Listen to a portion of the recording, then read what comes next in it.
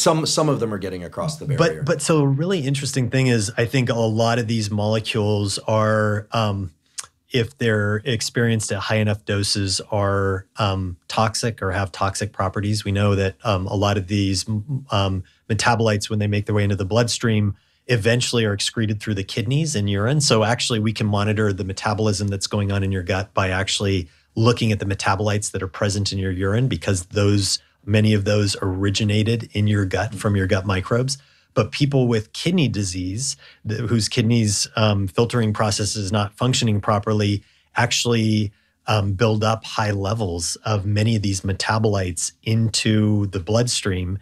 And that can lead to more of these molecules making it across the blood-brain barrier. And in fact, some of the transporters in the kidney that are responsible for shuttling these molecules out into urine are also found at the blood-brain barrier for shuttling the molecules back into the bloodstream if they do get across. Incredible. And we know that like mental fog is one of the big symptoms of kidney disease, potentially because a lot of these metabolites accumulate in blood and then make their way across the blood-brain barrier into the central nervous system. Amazing.